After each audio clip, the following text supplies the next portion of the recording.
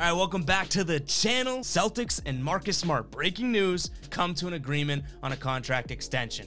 Shams just tweeted out saying Boston Celtics guard Marcus Smart has agreed to a 4-year, $77.1 million max contract extension to stay with the franchise. The fully guaranteed deal through 2025-26 includes a trade kicker. What does this mean for the Celtics? What is my take on it? I'm gonna get into all of that in this short video. To be honest, I'm pretty excited about it. Now, why is that? Well, one, and this is the easiest part, you really don't want to head into a season with the unknown. Like, what is Marcus Smart going to be feeling? How he's going to be playing on a contract year? You don't really want to go into that type of atmosphere where maybe Marcus Smart's going to try and prove himself, do things out of character, all that. So now that's off the table. Marcus Smart now is signed. You're going to get a Marcus Smart that feels comfortable, feels worthy, feels valuable, and hopefully he gets back to doing the Marcus Smart things that we love.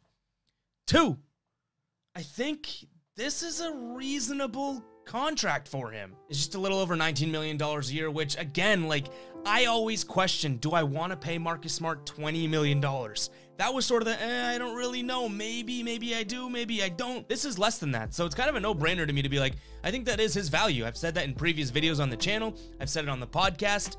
I've tweeted it. $20 million to me was Marcus Smart's market value. And he's getting just about that, even under. So as a consumer of the sport and of the team, I think that that actually is a really good rate for Marcus Smart. There was guys getting more money than him out there that really didn't seem like they were as good of a player as him.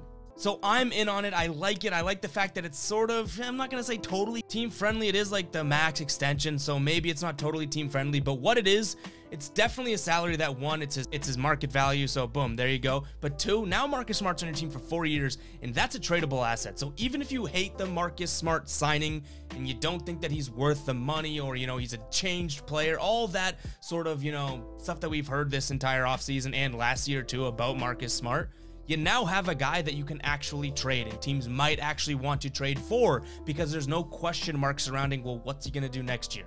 If the Celtics wanted to move Marcus Smart, they can look the other team in the eyes and say, he's yours for 4 more years. So even if you hate the deal, even if you hate Marcus Smart, you have to come to some sort of like, hey, 19 million sort of his value. They got him right there for that.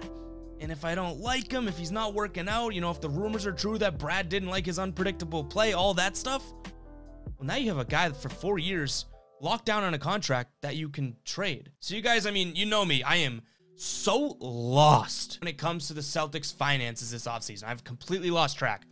Them paying Marcus Smart now for 4 more years, I don't know how much that fits into the let's make a splash next year in free agency. But again, you never really know if, you know, just because a guy signs for 4 years, the Celtics may not be thinking he's going to be here 4 years from now. They may be wanting to lock him down in case they want to trade him or something. But my personal take is I do think that that's a completely fair number for Marcus Smart. What he does and how he plays, do I think that that's truly a $20 million a year type of player? Probably not, but the market dictates itself, and the players that are available in that free agency and everything like that, you know, that dictates what a guy has what he's going to end up being paid. You know, this was his value. They got him at a slight bargain from what I truly believed was his value. And hey, now he's locked down in a contract that, you know, by the time this rolls around in 2025 or 2026, this $19 million a year is going to look pretty damn valuable if Marcus Smart's still a Celtic player at that point. Either way, guys, I wanted to give you my take on it. I like this signing. I think that this eliminates any sort of question heading into the season, and it at least gives Marcus Smart sort of a sigh of relief, gives Celtics fans a sigh of relief. Like, we don't have to worry about that. And then even if you don't like the signing, you know, if you're more on the let's get rid of him, screw Marcus Smart type of ship, you now maybe are going to get your wish that there's more of a chance that he's going to be traded, because not many teams are going to go and overpay for Marcus Smart or give you anything in terms of value for Marcus Smart if he was just going to walk at the end of the year. Now he's locked down in what will be a team-friendly deal by the end of it. You could see him move now. If you guys like that video, if you do, make sure to hit that like button and subscribe to the channel. Thank you guys so much for all the recent subs. I love it. You guys are killing it lately. I can't thank you guys enough. But yeah, that's all I got for you guys today. I'll catch you guys in the next video.